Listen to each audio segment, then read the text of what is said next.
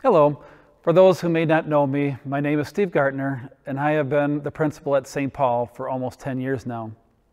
Through these years, I have always been amazed at how the Lord continues to shower His blessings on this church and school.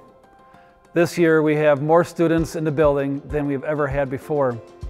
193 of those students are in grades K-8, and another 58 are in our preschool and daycare. You remember last summer that in order to accommodate the large kindergarten class of 35 students, we had to knock out a wall between two smaller classrooms to make a second kindergarten classroom large enough for the incoming students. The projection for next year's kindergarten class looks to be on pace between 22 and 30 students. Our kindergarten roundup this next week will give us a better grasp on that number. To illustrate how much the Lord is blessing the school, I took our enrollment numbers back 6 years.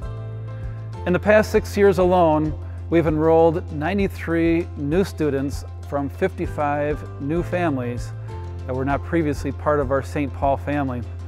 That's 55 new families, not counting called worker families. And if we break that number down even further, 75% of those families were not members of a WELS or ELS church when they started sending their child to St. Paul. What opportunities and blessings the Lord is dropping in our laps to teach these families about God's Word and the way to heaven. I have a saying that I often tell families that are looking to enroll their child. I tell them that we look to enroll families at St. Paul and not just students. And as I look around the church each weekend and see the many new families worshiping together, that's exactly what we are doing. But with those blessings also come challenges. First, with the larger class sizes, we may need more teachers. This past year, we had to call a second kindergarten teacher for the expectation of those 35 students. We also know that as we are continuing, we may need to call those extra teachers as the years go on. This past year, we called a second kindergarten teacher with the expectation that this teacher would follow that class for several years to come. And in the future, with the growing enrollment, we may need to call more teachers like this. Wouldn't it be great in the future if each class needed 2 teachers? Unfortunately, we are now out of extra spaces to create new classrooms.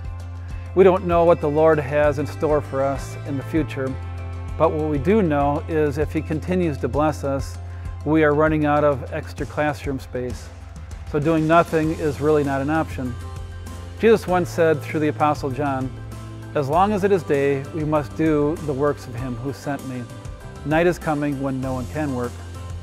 What the Lord has in store for us in the future at St. Paul, no one truly knows. But what I do know is that exciting times at St. Paul are in store for us. And I, for one, am very excited to see where He will lead us in the years to come.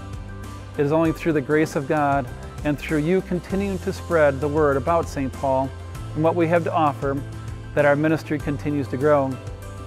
If you have any questions, please do not hesitate to stop me after church, email me, or give me a call, or even stop by my office for a chat. I would be more than happy to discuss the future of St. Paul with you. God's blessings through this new year.